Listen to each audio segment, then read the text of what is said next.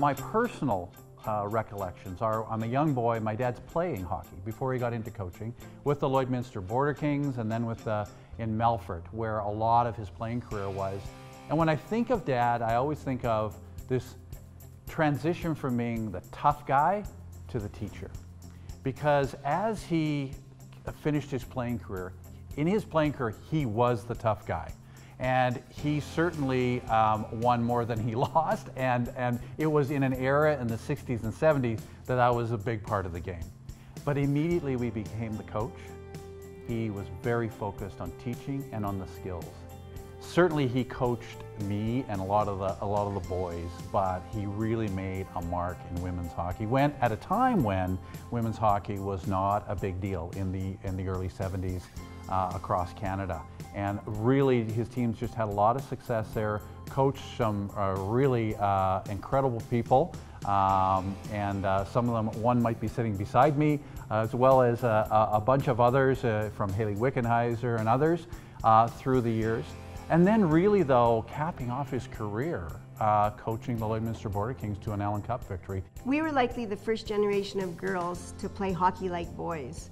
And Bill's coaching and enthusiasm led us to be able to play at a level in a short time that most women and girls didn't have an opportunity to because they didn't have the same support for the game. We were aged 12 to 25 and we played full contact hockey. I was 8 years old when I started. We played in the first Women's Nationals in 1982, which was still full contact. So we were 12-year-olds playing against women and university people in full contact hockey. Imagine our parents watching. And Bill taught us those skills the same as he would have taught an NHL player, I'm sure. Checking, skating, stick skills. We just played hard and we loved it. Because we didn't have other girls' teams to play against for practice, we played against boys' teams and men's teams. In particular, when you were playing Pee Wee or Bantam boys teams who were similar ages to you, and they knew they were playing a girls' teams, they wanted to go for it. And because it was full checking, it became pretty tough sometimes. And one boy in particular really took me out in the corner one time, and his name was Thon. Oh, I don't remember that. I don't think. It happened. Well, I do actually.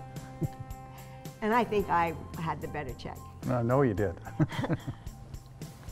In 2005, Bill organized our team to enter into the World Masters Games in Edmonton. And it was an incredible experience because we walked into the dressing room and there was women in there that we hadn't seen for 20 years and it was like we'd never been away. We won the gold medal against the Edmonton Chimos, who were our arch nemesis over all of the years that we played, all of them.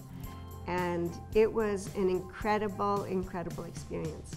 If you want to watch the game, buy a ticket and sit in the stands with everybody else. If you're going to be laying on the ice, you better be dead.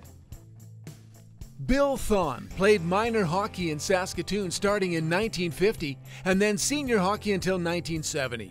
It was then that he founded the Melfort Missilettes, the first female hockey team in the area. In 1981, he founded the Maidstone Saskies female hockey program, winning provincial championships from 1981 to 91, as well as silver and bronze medals at national tournaments. Bill Thon retired from coaching in 2012 after an impressive 62 years in hockey.